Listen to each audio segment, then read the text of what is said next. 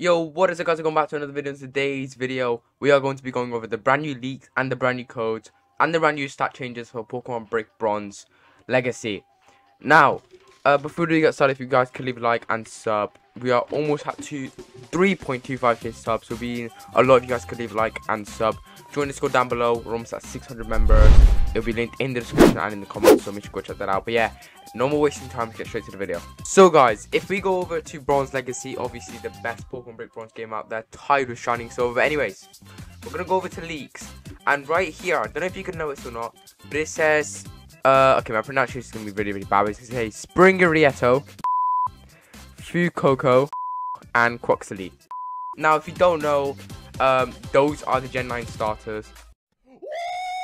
I think they're coming over to Bronze Legacy, which is a huge W by Albran and the other developers. But yeah, so Quaxley's going to be popped up on screen right now, Fuecoco's going to be popped up on screen right now, and Springarieto's going to be popped up on screen.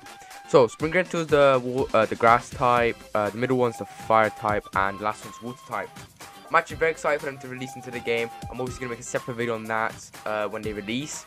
Hopefully very soon, because I'm quite excited for that. And if you do want to watch any more leaks, they'll be cut up now. We're gonna go to the stat changes now. I don't really understand these stat changes, but you guys can look at them if you want. Shout out to infraredgod, he did make all of these stat changes. So Venusaur got some stat changes. It got buffed.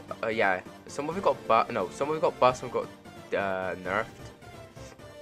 It also learns Acid at level 25, its touch ball back to 51. And its mega abilities Chlorophyll. So I don't really understand these, so you guys can read them if you want. So I'm gonna scroll down through them just quite slowly.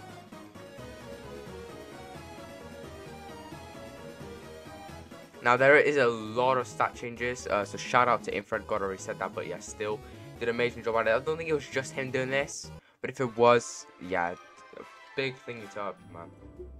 Alright, so now the last thing you guys have been waiting for, the codes. So we're going to go hop straight back into the game. I'm going to redeem them with you guys now. And alright guys, so for this code, you will have to have one gym badge, and it will expire on the 10th of February. So you've got about, just from now on, from when I'm recording this, about 11 days or so. So you want to go over to menu, you want to go over to options, and you want to go down to codes.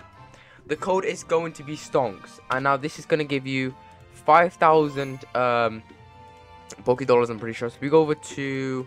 let's see, let's go over to Kragon's Cliffs real quick. Alright, if we go to this Poké Center, we can have a look and see if our cash have actually went up or not. So, buy. Yes, we've got 79,000 Poké Dollars. So, if you did enjoy the video, make sure to like and sub, and I'll see you guys in the next one. Take care, peace out.